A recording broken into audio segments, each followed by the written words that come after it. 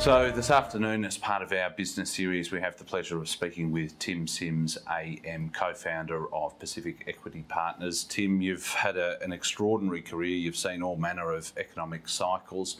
How would you assess where we're at in the current economic cycle? Yeah, I mean, I think there's arguments for it being very positive and there are arguments for it being very negative. And so my sense is that they sort of cancel out for those that are selective. So what's positive about it? I think there's enormous potential for growth. There's some paradigm shifts occurring. I think traditional consumer habits haven't changed all that much. And so I think the same old continues to be true. I think there are some businesses on the downside, though, that have been hit hard and will struggle to recover. And there's certainly some investments that have gone in where people have assumed more resilience than actually proved to be the case. I think on balance, good times for selective investors, but more danger in the system than there has been in a more normal year. Now, one of the big issues at the moment is inflation, and I recall you mentioned in an article last year that you feared that the potential for global stimulus measures may fuel inflation. Have you seen any evidence of that occurring? And I suppose the second part of that is, where do you see inflation heading toward in 2022? Yeah, well, of course, it's one of the great questions of our times, and you're seeing a lot of commentary on it. And the problem with public commentary is that you take a position and then you're almost forced to defend it, so the debate becomes polarised. So it becomes interesting. Long term, of course, we've been measuring inflation below target levels. I'm using my words very carefully there. We've been measuring inflation below target levels.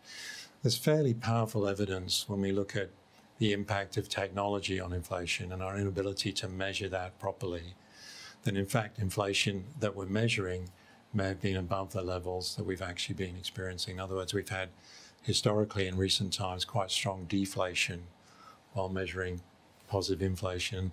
One of the reasons we've struggled to stimulate inflation is we're going off a lower base than we think. And the underlying mechanic of that's very interesting, which is how do you measure increased productivity and technology and feed that into a GDP equation? It's proving very difficult to do. So if you accept that we're starting in a long-term macro, we just had relatively downward pressure on inflation. What I commented on at the beginning of COVID was we're going to see massive disruption in supply chains, both for practical physical reasons, the trade interface between different countries and the ability to manage the trade flows was being damaged, but also there have been geopolitical overlays that have further exacerbated that thing. And when supply falls short of demand, prices go up. Now, we're still, in a sense, underway throughout the journey of this pandemic, but when you look back over the past 18 or 20 months or thereabouts, has it played out sort of as you expected it to? Yeah, I mean, broadly, I think it has. What you've seen is what I described then as a mad minute of runaway perceived inflation or experienced inflation. Certainly in the US, you're seeing a lot of angst now about very high levels of inflation. It's been connected, obviously, with angst about high levels of stimulus, which is a very political issue. And so the commentary on that's very fierce. Question is, once we're through the immediate supply-demand pressures, where will it settle down? And nobody knows that, but you've got that technology deflation effect still driving. You've got supply-demand effects pushing it the other way in the short term until those are rebalanced. And then longer term, the literature at least suggests and points to some pretty severe issues around smaller and smaller portions of the workforce actually working productively, which of course puts pressure on the number of labourers or workers that produce and drives up wages ultimately, and at least that's the theory. So I'd say best commentaries I've read would suggest we'll see real inflation at moderate levels going forward. We'll see the fear of hyperinflation in the short term, which is a result of short-term things, but moderate inflation in the future will be moderated by continuing technology gain and the softening effect of that as it replaces labour. And then in terms of opportunities, have there been any opportunities that you've analysed, say, this year that you wouldn't have analysed had it not been for COVID? That's a really interesting question, both in the positive and the negative. Are there some that we would be looking at, and are there some that normally we might have looked at that we won't?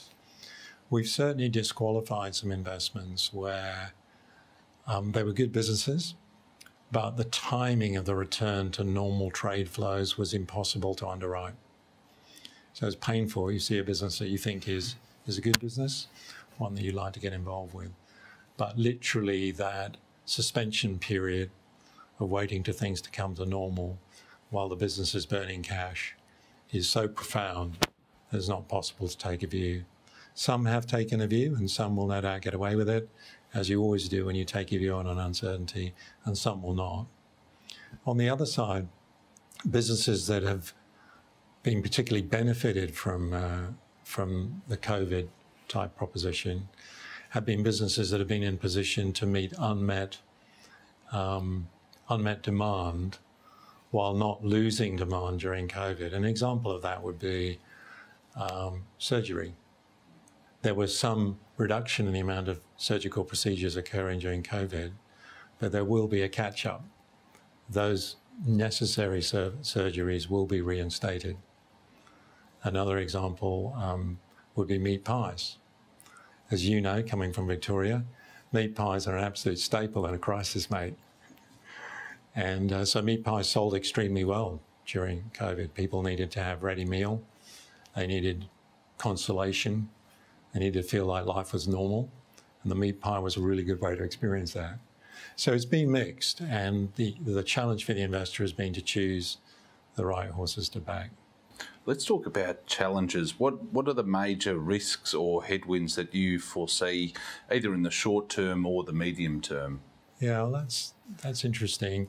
I mean, there must be the possibility of more COVID, as one of the things about the vaccinations has been that they've proved to be very effective, but haven't been long-lasting.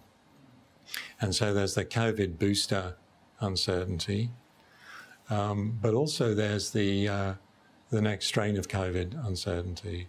You know, biological theory would say COVID should morph to a place where it doesn't kill, but it infects more readily. And we saw that with the Delta virus. So what does the world look like in a repeating scenario where you have fairly serious respiratory diseases which become more and more infectious and make you feel very bad? So that's one thing to bear in mind. What does that world look like? And what do you do with your supply chains? And what does that look like? So when that's uncertainty, what about positive things?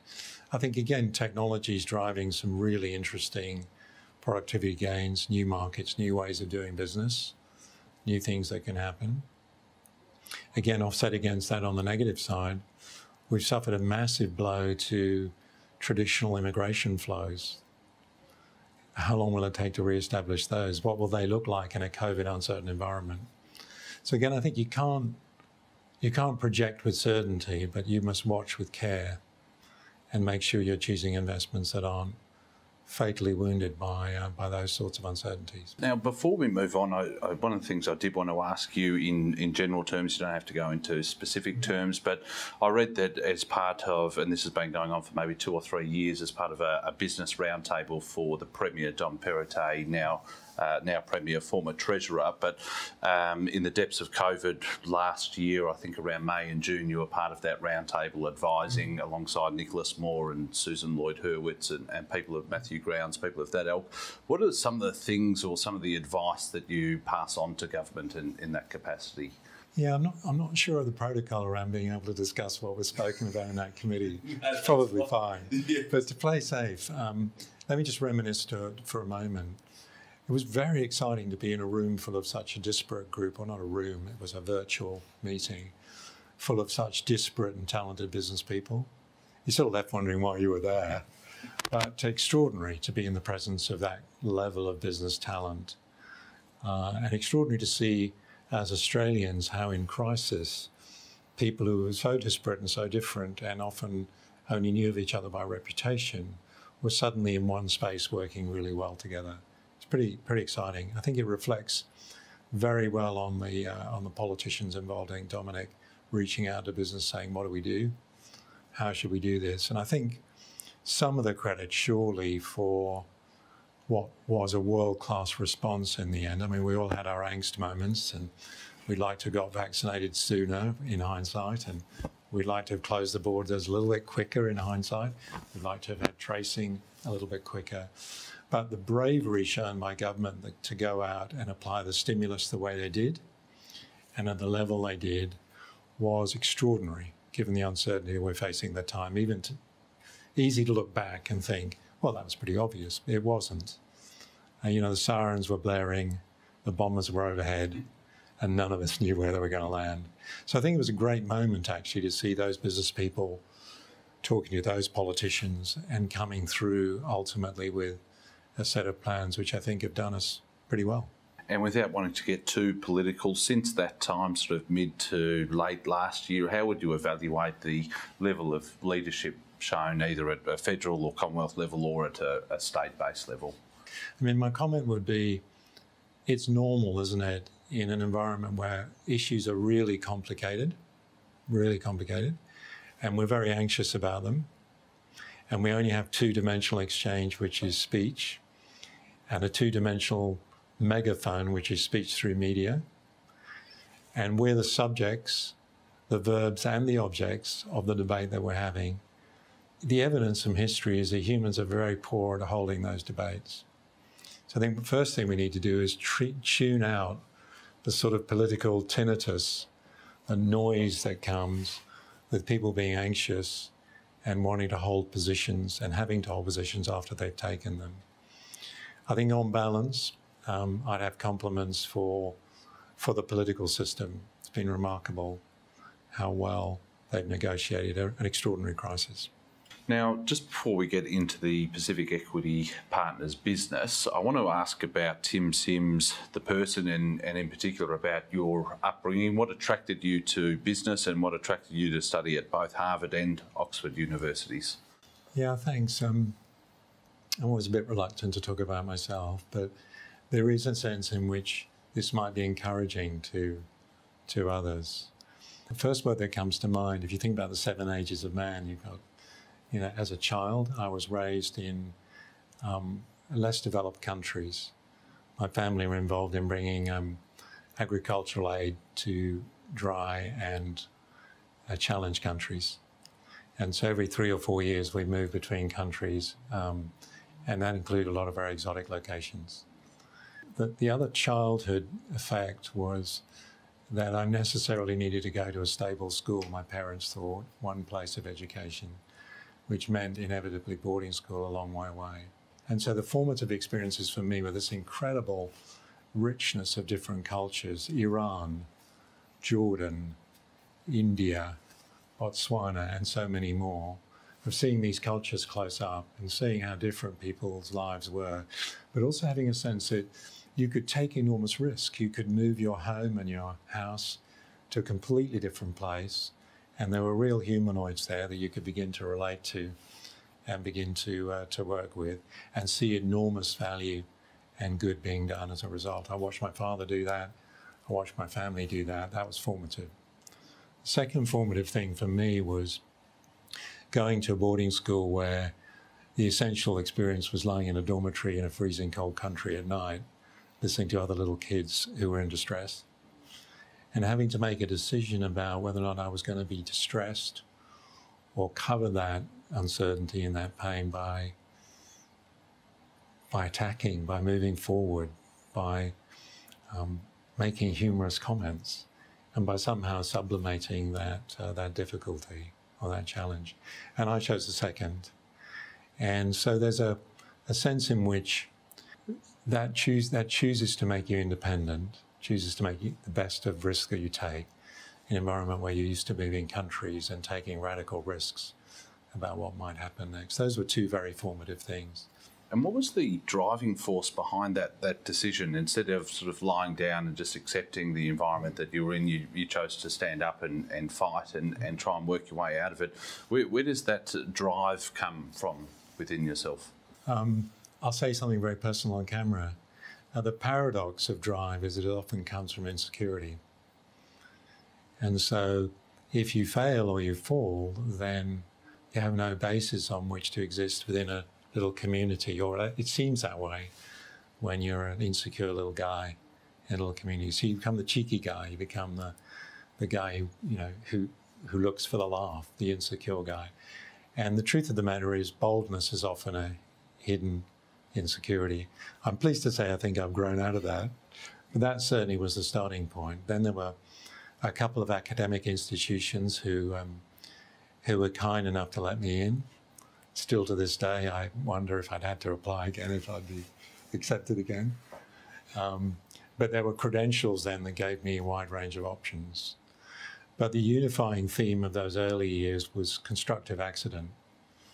The reason I went into consulting was because I happened to be multilingual.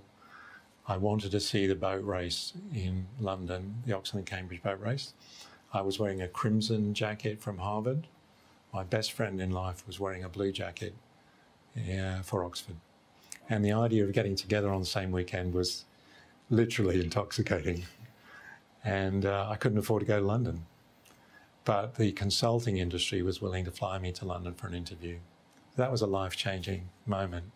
And what I learned in that process was that there really was a breed of people who could work alongside companies that, for all intents and purposes, before they arrived, were doing a really good job, that could make a profound difference. And you go back to those initial influences, risk-taking, being a larrikin. I learned the word after I came to Australia, but making the best of a challenging situation led me to do something that was unthinkable, which is at a very young age to start a consulting firm. Once we got going, the promise that we made was, Mr. Chief Executive Officer, if we work with you, your share price will outperform all of those in your peer group. That's a pretty bold statement to make. Along with that statement, you have to make a statement that you won't work for any of your competitors. Because obviously, it cancels out. If you're going to have the best performing share price and I go and work for a competitor, that's a problem. So I've got to make a profound commitment to you, and I'm going to commit to help you with the thing that's most important to you. Along with that, again, comes a really interesting test that you don't anticipate before you get into it, which is you can fire me without cause or notice. But if you do, I can't work in your industry for a significant period of time after that. We said 5 years. What that does is it reveals with incredible, uncanny detail the quality of my relationship with you, because it's asymmetrical. If I'm not adding value and you have the right to dispense with me whenever you care to do that, I become very aware of, one, how productive I am or not, and two, what skill sets I have and what I don't. And what we learned very early on in the process was that no individual has the full suite of skills necessary to be outstanding advisors. You end up with a culture which is incredibly transparent and blunt with each other about where your skill sets lie and where they don't. And you end up teaming with combinations to try to deliver that share price. Now, what's interesting is what happens next. Because we track the share price. That was our key value proposition. And we asked an accounting firm to track it for us and make sure that they were real clients who were doing real work and tell us how quickly the index was rising. And it compounded at 42% per annum. Total shareholder returns for these companies, one in each industry, were increasing at 42% per annum, which means they double in value every 2 years. So how do you execute that, or not you personally, but people in the management consulting industry? How can they get inside a business where there's been people in the business that have been there, they know it in and out? Management consulting people can come in and look at other opportunities. What do they look at that is able to then revolutionise that business and generate those sort of returns? Yeah, and so it's really interesting. And again, the answer lies in paradox, right? The loudest, most confident guy in the room is the most insecure guy. We discovered that with that little kid. But with companies, it's a paradox, which is that it's not the brilliance of the technical insight of the co-advisor. I hesitate to say advisor because you're the partner in the performance change. The new person from the outside that's the partner. It's not their brilliance at all. It turns out that there are probably 3 or 4 key elements to it. Number one element is to provide a clear technical clarity on what the full potential in a business is. That requires an enormous amount of courage. Because what you are doing, second issue, is you're trapped at the moment in an incentive system which pays you a salary and a bonus. If you're really smart, and I have every reason to believe you are, your response to that is not going to be to maximize performance. It's not going to be to deliver 15% rip-roaring success for the next 3 years, and then 1 to 2% growth after that, or 3% after that. What you're going to do is you're going to persuade me, setting your bonus for hypothetical discussion purposes, to agree that 3% is great. 3% growth is great. 3% growth is great because GDP is growing at 3%, and clearly it will be unreasonable to expect me to grow faster than the rest of the economy on a sustainable basis.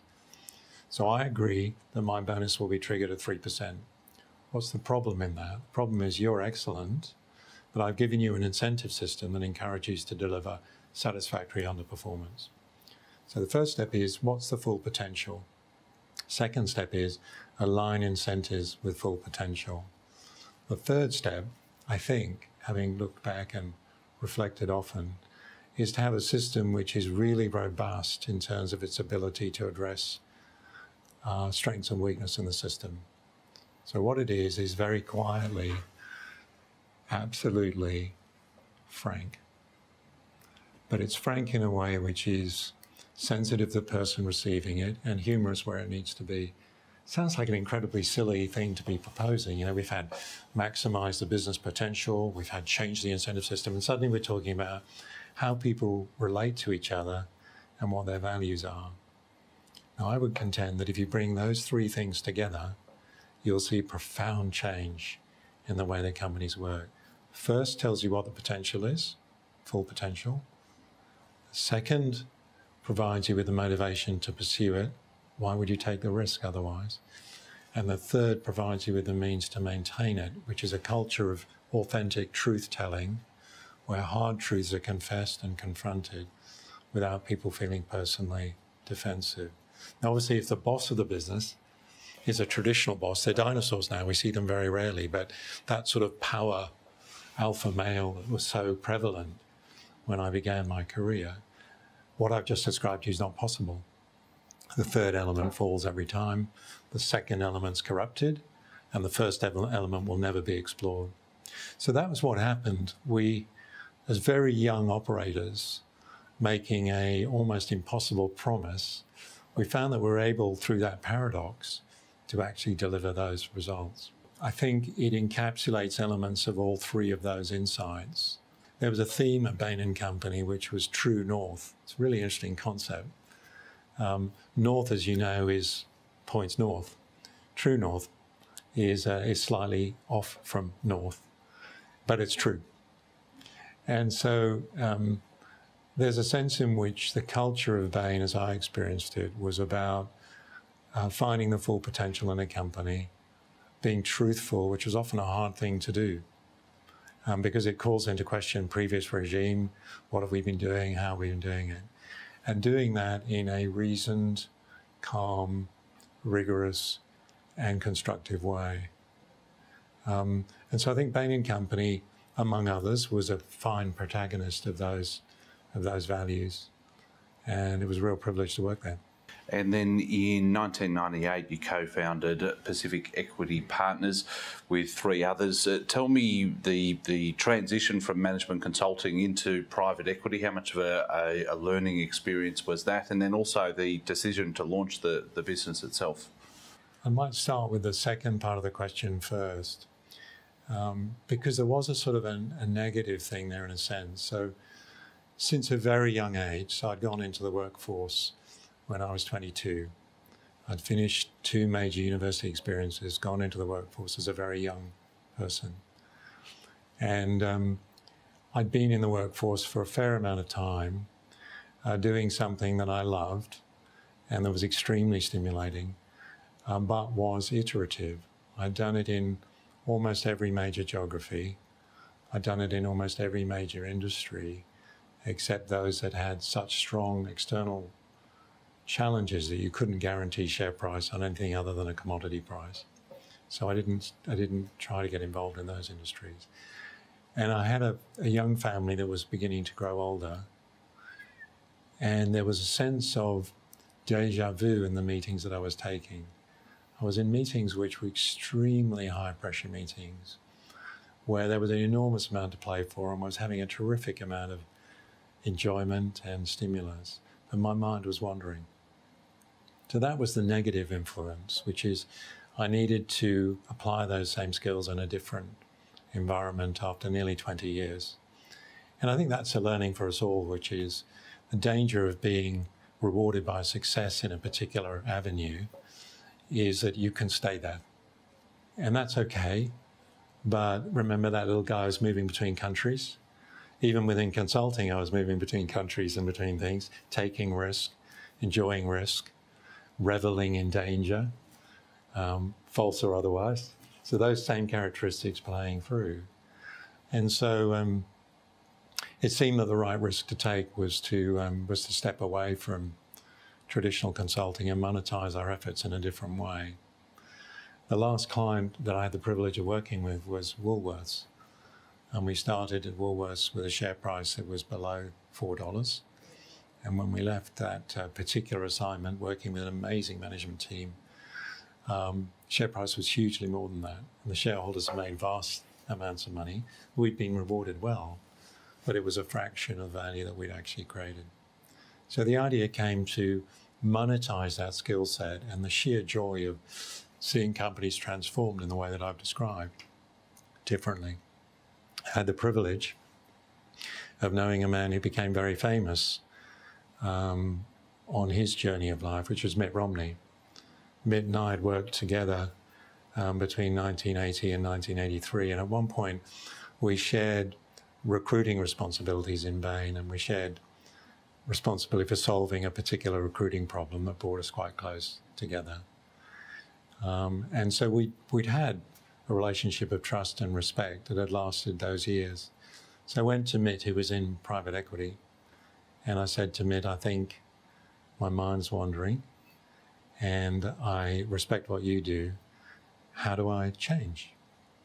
And then a very shocking thing happened, which is I was sitting in front of Mitt's desk, and I remember he had a Persian carpet on the floor, and he said, I'll help you to do that. So I said, yeah, that'd be great, Mitt. He picked up the phone and he called probably the 5 most respected investors in the world at the time and suggested they invest in a new fund in Australia with a new investor who'd never invested before. So that was an incredible privilege. And in fact, looking back, extraordinary that he would have taken the brand kudos that he had and risked it on a funny little guy from Australia. But he did. And that was the beginning. We had to solve technical problems. It was the first fund of its kind to come into Australia, 1998. And there hadn't been a significant fund which hosted overseas investors before. And so we had the privilege of seeing the first leveraged buyout, independent leveraged buyout fund supported by international investors established here in Australia. So that's how the transition occurred. So a little bit of, hey, we need to change, and a little bit of, hey, if we change, the things that we do could be even more exciting, perhaps, maybe, if we succeed. And what's your definition of private equity, and what do you see as its role? I think the definition's changed a little bit over time. At its heart, private equity is an opportunity to radically change the incentive systems of management. Remember my 3 pillars of excess performance or sustainable, improved, excellent performance. The opportunity to set a new plan, the opportunity to incent people differently, and the opportunity to change the culture to make it very at cause, very able to deal with challenge and shared risk. Those are the 3 things that drive superior performance. And I think at the heart of private equity, number 2 reigns, which is a different incentive system. But numbers 1 and 3 are also brought into play, because now we have a company which isn't providing quarterly returns to its investors. It's on a longer cycle. so it can take a longer view of investment. Now you have a company where the management can take a very significant percentage of the value that's being created. And now you have a company that has to dispense with a lot of relatively unproductive meeting time, which has to do with a particular form of compliance, which has to do with retail capital, and can focus that energy instead on adding value. When it makes a mistake, can reverse that mistake quickly. So at its heart, that's what private equity brings. Now, with all those things, it looks like alchemy from the outside. Well, hang on a minute.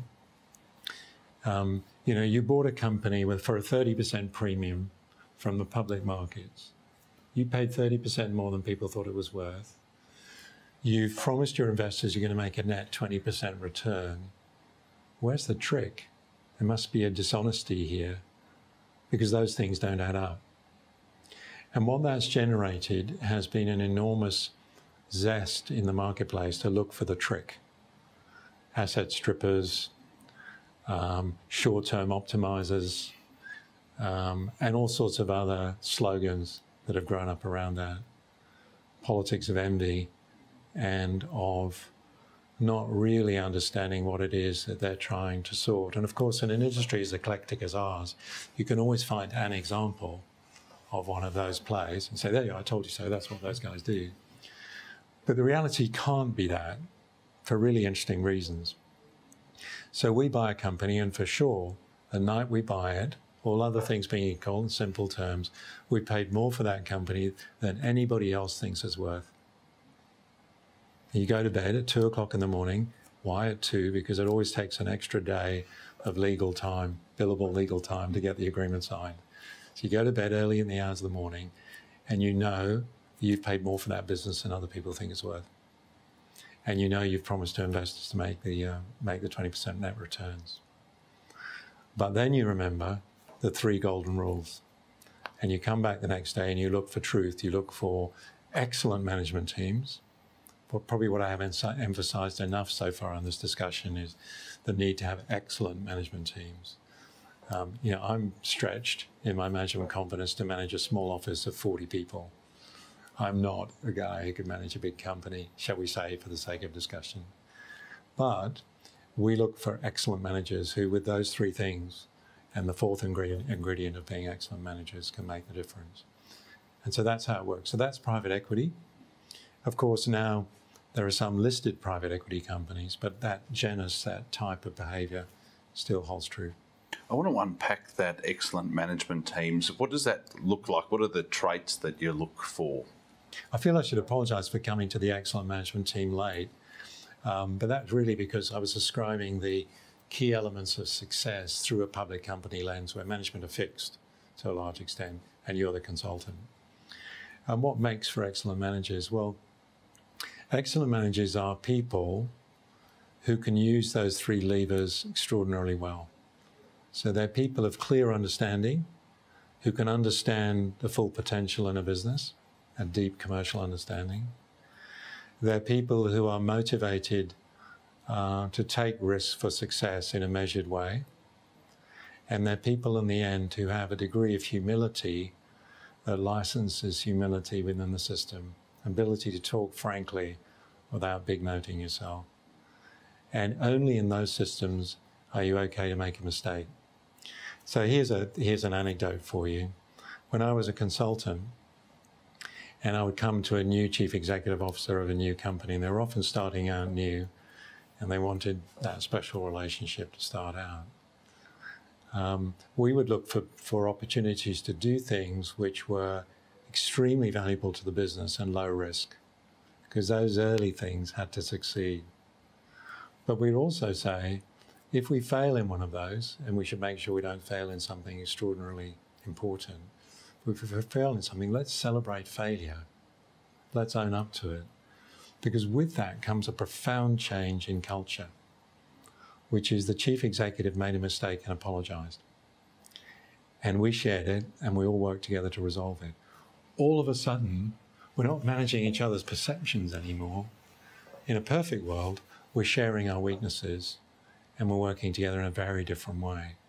And working in an environment where you're forced to bury weakness, which is the expectation management default, because if I do something bad, then your expectation will be, well, I'm no good. But no, if you can be resilient and you can be allowed to do something bad and own up to it, then you're profoundly valuable. And so often those leaders of businesses have the ability to take risk and to own up when they get it wrong and reverse the decision. And that is the ultimate defining moment in an excellent chief executive, when they get the right plan with the right motivation, they choose the right people to help them deliver it, they operate the business in a way that treats truth profoundly carefully and manages risk in an open-handed way. We were, as I say, the first fund of our kind in Australia. And so those early investors were very brave. They came to the land down under and they tried private equity experiment with untested resource. It was somewhat persuasive to them. We could show them nearly 20 years of this profit improvement, share price improvement. So we were as good as delivered, experienced players, but we weren't. So those early investors had to take that risk. And I think Mitt's endorsement was very important. Our first investor was David Swenson at Yale. He was the guru of private equity. Yale had a profoundly larger allocation to private equity than most other organizations. He wrote the book on it. He was an extraordinary individual. And so Yale were our first investor. And what we found with Yale, Harvard, Stanford, Princeton, MIT, which were the majority of our early investors, was that they wanted to grow their position. The first fund was successful, they wanted more. And so for those first three funds, we're really expanding to service the capacity demand of existing investors. So what wasn't really possible or easy to take on significant new investors in those first three funds. And then along comes Fund 4 in 2008 of significant scale and magnitude, the largest fund ever, I think, in Australian history, $4 billion in the depths of the GFC. Tell me about how that experience was for the business, how you managed to raise that level of capital and some of the business success stories that arose from that fund. Yeah, so to get to that point, we had broken conventional land speed records. Convention said that to grow your fund by more than 2x was unwise, unconscionable, and unlikely to succeed. And so we had each time stepped up dramatically in fund size. And so in many ways, Fund 4 was an attempt to accommodate the existing investor base and to add a significant set of new investors. And the world's largest and most established investors need a minimum footprint. And so the genius of resolving that was to turn the fund into a two-tiered fund, 2.5 billion of full fee-paying 2 and 20 capital, and then, or 2.3 I think it was at the time, and 1.7 billion of co-invest, which only paid money on drawdown. And the beauty of that was that you didn't have this hunchback, this enormous overload of capital that you had to seek to deploy. If you didn't deploy the additional tranche of capital, then there was no harm in that because it wasn't charging fees to investors. So we set out to deploy our $2.5 billion, a little bit under, fund, which felt like the right size. And we had the additional capacity to step up. These were in days before co-invest was well developed in the industry. Now co-invest is a regular thing. So in a sense, it was bespoke, tailored innovation to create that additional capacity so that you had a fund that was big enough, right size for Australia, but capable of expanding. And I should say, just while we're on innovation, we've been pushing the boundaries in every sense. So we, I think, were the first to do a public to private as a private equity firm. We were certainly the first to do a private to public. We were the first to do a term loan B issuance in the North American market. There were many firsts that we had experienced. And so, in a sense, it was brand defining to try to solve the co-investment problem in one of our funds. And it went pretty well. The issue with Fund 4 for us was that we'd invested a third of it before the financial crisis and 2/3 after. The third that went in before the financial crisis performed fine, but we had to hold it a long time. So a good multiple of money, an inferior IRR to what we'd been producing in the norm. What we invested after the crisis was excellent and had all the hallmarks of the normal funds. You had a normal fund and you had a pre-financial crisis, solid multiple of money, diminished IRR fund. So that was the story of Fund 4. Clearly, Fund 5, we went to 2.5 billion with industry-based co-invest. So same concept, different structure. So the same 2.5, or might have been, I think it was 2.5, thereabouts, with co-invest widely available by then in the industry. So you telephone well-known investors and you say, we've got an investment that's too big for us to do. Would you be interested in participating? And by then, the industry was fully qualified for that. So in a sense, strategy didn't change. The manifestation of it did between 4 and 5. And the returns have continued to be, average net returns on our funds, mathematical average, excluding the new products, which have increased the average of being a little over 20% net per annum for more than 20 years. Just reflecting on Fund 4, there were a number of success stories within that fund, being Hoyts, Energy Developments and Spotless, and there were also some challenges along the way with AST and Red Group. When you reflect on that particular fund now, what are the lessons that you've learnt, and were there any mistakes that were made? No, you'd be surprised, having heard me say how important it is to have mistakes owned up to. That, I relish that question. There were clearly mistakes made and things to be learned.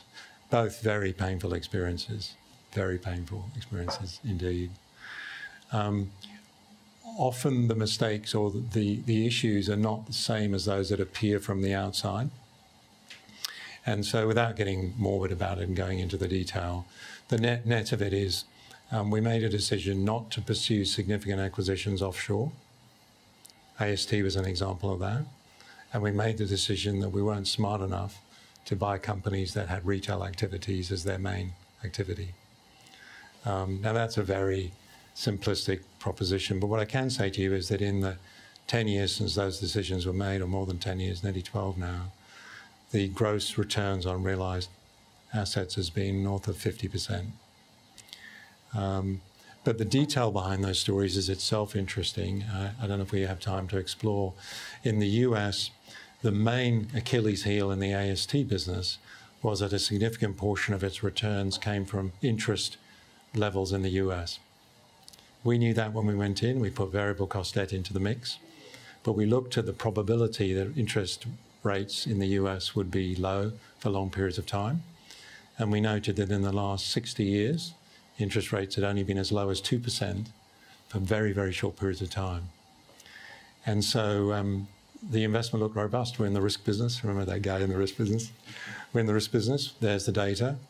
We should structure for low interest rates because we think they're coming. But no one can imagine that interest rates will stay at close to zero for nearly 12 years. That was the profound issue that we had with AST. We knew that it was exposed. We looked at the data and we said we can handle that exposure. And we didn't anticipate 12 years of interest rates. So whatever you heard me say at the beginning about my forecast on interest rates, probably should take it with a pinch of salt. But the data was certainly compelling there. On Red Group, the issue there was not that it got run over by internet ordering of books. We were very strong in that area. The issue there was when the global crisis came, the exchange rate whiplashed to a point where books were cheaper for our customers than we could buy them for under parallel import restrictions. So we were a disadvantaged supplier to our customers. In a large fixed cost business, what that means is instead of buying 2.7 books per visit, customers buy 2.1 books per visit. And if your gross profit on selling a book is 50%, that's 100% of your profit. So it was a bizarre thing that we didn't anticipate or see, which was very humbling in the diligence process. But it happened. You probably remember how wide the swing was in exchange rate. and how much publicity was given to the notion that you could buy books offshore without paying GST at subsidized exchange rates. Even then, only a small group of customers shifted, but in a fixed cost business, that's enough to take away your profits. Just before that, it was the most profitable bookstore chain in the world. So, what are the learnings? Don't do retail, don't buy offshore. But actually, in a risk-based business, sometimes you get caught with the unexpected that you can't reasonably forecast. No excuses there, just that's what happened. I want to move into current market dynamics and active investments that the business has underway. Fast forwarding to the launch of Fund 6, I believe it was in July of last year, which closed to the tune of $2.5 billion. I understand that the mandate of this fund continues the tradition of investing in underperforming market leaders across Australia and New Zealand, as you said, so not offshore, apart from New Zealand. What are the key thematics that you've seen within that fund or within the sector more generally? Yeah, well, two probably at the macro level, and then we can break it out and go down. I think the themes for investing in the core fund, the LBO fund, have remained profoundly common for a long time. By products and services that customers need, and by businesses that are well positioned to deliver those, and apply the three key principles. They're not simple to apply, or I should say four: have good management and apply the three key principles under that. So those, it would be wrong to suggest that any of those are changed. At the margin, we've seen some businesses that are answering to new needs. Modern Star is not a new need, but it's a very interesting need, which is supplying school supplies to schools. Really interesting business, and we're really enjoying that business. For example, in the new businesses we bought there. So the story for Fund 6, I think, is business as usual, with the flavour of the contemporary market developments that are occurring around that. The second truth, though, is really interesting, which I think the market's grown to a point of sophistication now, where you're seeing more refined segmentation of products in the market. This often happens with maturing markets, where there was one product, there's now a refined product.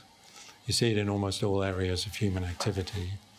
And what that's meant for us is we've seen a space which is what I call value-added infrastructure, smaller infrastructure plays, where operating value-added is important. And we proposed a solution to our investors, which was, we'll buy businesses that in normal circumstances at the price we're paying can't make less than 10% returns. We'll add value to those with the expectation of making 15. And that's a really interesting investment opportunity for defensive investors. I can't get less than 10. Well, you could, but the logic holds that it's overwhelmingly unlikely. And actually, you're likely, given the track record of the people involved, to get much better than that. So 10 to 15 with very low risk on the downside. That's a very popular product. We put that to work, and we've been astonished by how strongly that's performed. The first sort of $770 million that's gone out, and we'll be raising a new fund in that space now. The maiden returns on that fund look extraordinary, to the point where they may be north of 50%. So it's a really interesting space, and one we've greatly enjoyed. Another example of a more refining focus has been what we call what we might call value-added debt, but we call capital solutions to give the full flavour of what's happening, which is, rather than buying a company, we're bringing debt capital to bear with advice, with support, with all of the paraphernalia that we'd normally bring to bear with our equity product. But our relationship with the client is defined as debt. So we look to be paid a coupon on the debt, 8% cash coupon paid quarterly. That's very attractive for investors, and it's very, very acceptable for borrowers in an environment where they've got a clearly defined strategy, full potential, where they've got a clearly defined incentive system to pursue it, and where they've got the right culture to convert that with the right managers. At 8% cash yields a relatively easy proposition. Tops up to 12% with warrants at the end of 4 years.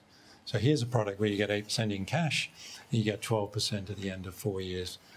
I've heard it described as a term deposit on steroids. But again, very, very exciting space. So those are examples of further refinement of the private equity offering for our customers. I recall you mentioned in an article that the discrepancy between small deals, middle tier deals and large deals is relatively narrow in terms of investment performance, with large deals I think returning 2.5 times the money and small deals at around 2.4 times the money. Yeah. That article was several years ago. Is that still the case today?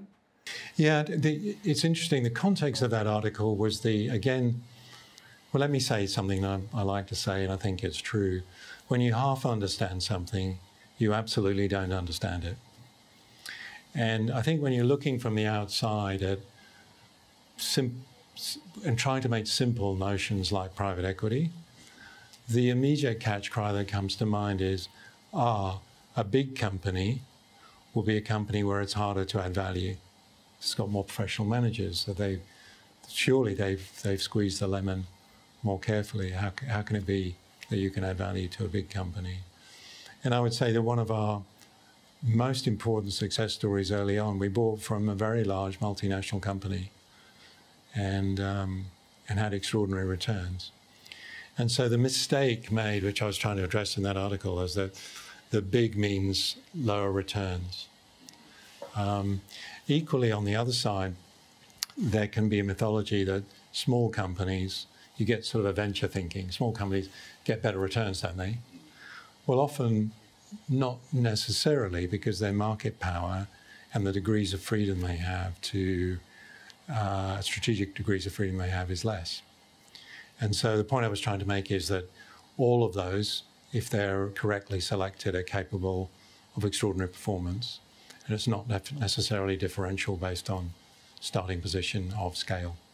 It's not a key determinant. And then in terms of the actual size of deals, no doubt if you wanted to, you could go and chase the investments in, say, a Crown Group or a Sydney Airport, like we've seen with some of those overseas players. But why do you aim, or why does the business aim between, say, 200 to 500 million on the whole? Yeah, so our sweet spot or our focus is between 200 of enterprise value to maybe $1.2 billion of enterprise value. Part of that is the maths of the fund, right? If you're looking to put, with fees, up to 8 positions into a single fund, then you might have an average equity check of 300, which gives you an average enterprise value of 600. That's in the middle of that range. If you add the co-investment capacity, then you can stretch to much higher numbers. And so part of the explanation is the structure of the fund, and therefore what the fund will tend to look for. Smaller than 200, and the parcel of capital that you're looking after can be distracting in the context of trying to manage what becomes, when it's mature, quite a full portfolio of different positions. So that's the dominant reason. The second reason, though, is there's very different competitive dynamics in those spaces. If you're a $5 billion Pan-Asian fund, whose market is defined as shopping between Seoul and Perth, which is roughly the equivalent flying time as flying between Los Angeles and Moscow, if that's your business proposition, and you need to, again, deploy the portfolio in a way that makes sense in terms of capacity and scale, then you're going to be looking for deals that are above $1 billion of enterprise value. And you're going to be shopping across the system to do that. There are a large number of players with that predicament. And because they're a Pan-Asian fund in terms of the value proposition, it's likely that to prove that geographic spread, they're going to have to do a deal in Australia during that time frame. And I'm making it very simple so that we can explain it quickly, but the result of that is that the economics of those very large deals can be different in terms of competition at the buying point. You've been very generous with your time, so just a couple of quick questions to finish. You've had a career full of deal making, particularly in the latter part of it here at Pacific Equity Partners. What are the fundamentals to successful deal making? I think I might go back to those 3 key propositions that we spoke about. I think a clear-eyed sense of what the full potential is in a business. That may seem simple, but I would find that difficult without an apprenticed group of 40 professionals helping to inform that discussion. And I would find that really difficult without 20 years of practicing the understanding of that on someone else's ticket. Now, as you know, we added value, or at least we didn't stop value being added in the previous life. But I think experience has a lot to do with understanding full potential, not theoretical potential, full deliverable potential. The second thing, I think, is having a clear sense of incentives and quality of people that you work with. And the third and most important thing, I think, is having an ability to confront mistake, failure, lack of skill, and team up, overcome, share. And so, for example, in our investment committees, we won't buy a business unless all of the members of the investment committee agree that it's the right thing to do. Because we don't want a situation where if the business goes bad, we ever have a fractured culture where somebody says, I knew better than you. No, we share this risk. If you're not comfortable, we won't do it. Speaking of culture, that's obviously one element of building culture. What are the other elements that have worked so successfully here? Well, I think in the end, I won't say the unwritten book of business, but you'll get my sense of it. The most undervalued, understood element in business is relationship. Relationship is a key input to the assessment of risk. Nothing grubby about it, nothing inappropriate about it. If I know you and I've seen you under pressure, we've been in the trenches together, we've done battle together, then I know something about you which is really important in the assessment of risk. If I know you to be truthful, then when you tell me something, I know it will be true. I know that if you're not sure, you'll tell me you're not sure it's true.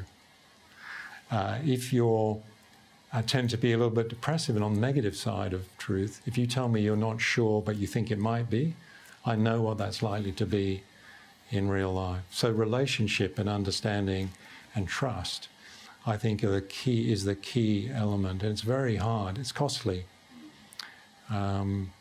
because it requires you to invest and to be vulnerable, and for others to be vulnerable, and it requires you to experience less than perfect things to build that. But I think relationship, we've been in this market now since 1987, either as advisors or as investors, and we've tried to be consistent. We've tried to fess up when we've made mistakes.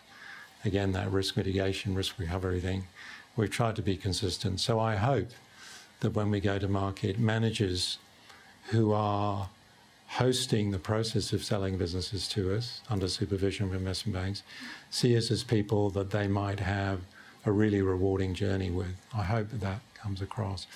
I hope that advisors see us as people who do what we say we're going to do. And after all, we're principals making decisions on the ground, whereas international competitors, by definition, have principals making decisions offshore. So structurally, that makes us more reliable, I think. And so advisors see us as more reliable. We haven't lost $1 of bank debt in the investing time we've done, despite playing with high levels of leverage. Sometimes it's been very painful to defend the bank debt. The equity's been gone. We've been defending the bank debt. On one occasion, it took me 9 years to get the bank debt out. What that means is the banks see us as truth tellers. The banks get quarterly reports or monthly reports on all investment positions in the private equity space in Australia. They're profoundly transparent view. And so will the banks trust you? Will the advisors trust you? Will management trust you? And will vendors trust you? And I think that's where relationship comes into play and consistency. At least we flatter ourselves with that view. Sometimes you see the bad guys win, but that's okay too. Tim Sims AM, one of the great intellectuals and one of the great Australian business success stories, not just in private equity, but in management consulting and right across the board of all the roles that you've been involved in. Thanks so much for your generosity and for your time. Thank you for really an extraordinarily searching, but really enjoyable interview. I've really enjoyed the time. Thanks, Rob.